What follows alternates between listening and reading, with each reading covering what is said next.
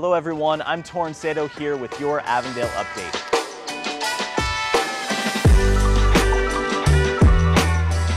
If you've driven along Avondale Boulevard lately, you know there's a lot happening out here.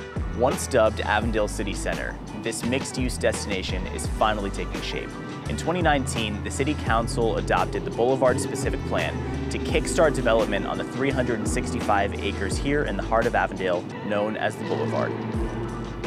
New housing developments, such as Avari Apartments in the Village at the Boulevard, will bring 500 new housing units for people looking to live here in the heart of the city.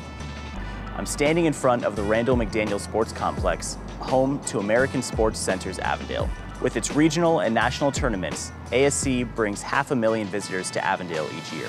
The Boulevard also boasts 4 hotels to support our out-of-town guests: Phoenix Children's Hospital, Sports Medicine Clinic, and To Die For Popcorn, a local favorite. Businesses coming soon to the Boulevard include Aveda Institute of Avondale, Soda Bomb, Tap 2, Dutch Bros, and New Penny Cafe. Completed in February, the Boulevard's latest attraction consists of green space, walking paths that are lit up at night, a fountain, a half-acre lake, and a koi pond.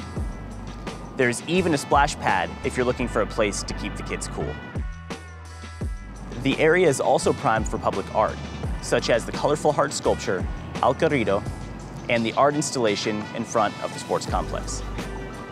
To serve the attractions and amenities of the Boulevard, a new multi-level parking structure will open here in the fall. The parking garage will replace the existing park and ride facility with 100 of the 409 spots in the new garage dedicated to transit riders. Whether you're coming out to participate in a sports tournament, staying at one of the hotels, or simply looking for a scenic place to hang out and relax, we hope to see you at the Boulevard.